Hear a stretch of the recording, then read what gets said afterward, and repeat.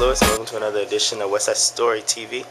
We have here Savannah Taylor. And she's the author of 10 Things That a Young Girl Should Know. Yeah, 10 Things Every 10th Grade Girl Should Know. Oh, okay. And what is the book about? The book discusses the top 10 things that affect the lives and legacies of young women between the ages of 14 and 17.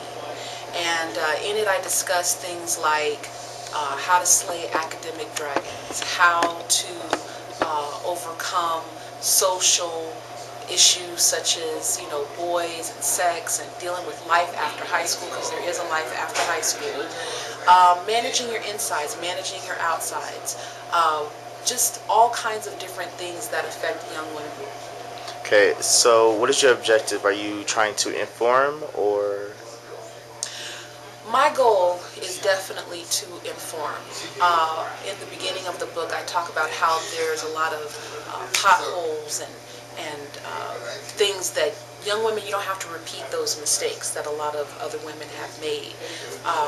You can learn and you can be in the know about those things. So yeah, my goal is definitely to inform and to give that guidance to that young woman who, possibly doesn't really have the same guidance as, say, someone with a big brother has, someone with both parents who are able to give that female and male information to from both sides, definitely.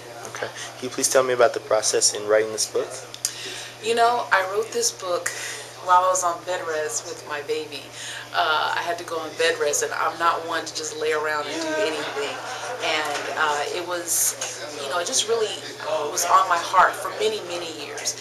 And being on bed rest finally just gave me the time to get it out and get it done, finish it, get it published, and get it out there. Okay.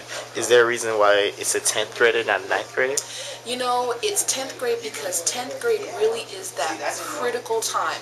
9th, 8th, 7th, 6th grade, yeah, those are all important grades, but at 10th grade, you only have 2 more years before life comes on. At 18, it's on. It's game on. It's a completely different animal.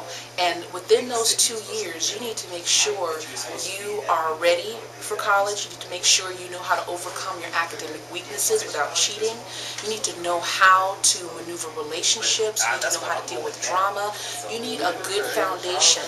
And 10th grade is that perfect time to get all that, because by the time 11th grade rolls around, those are the grades that colleges look at. Okay, your application needs to be in. You need to have already chosen a college by 11th grade.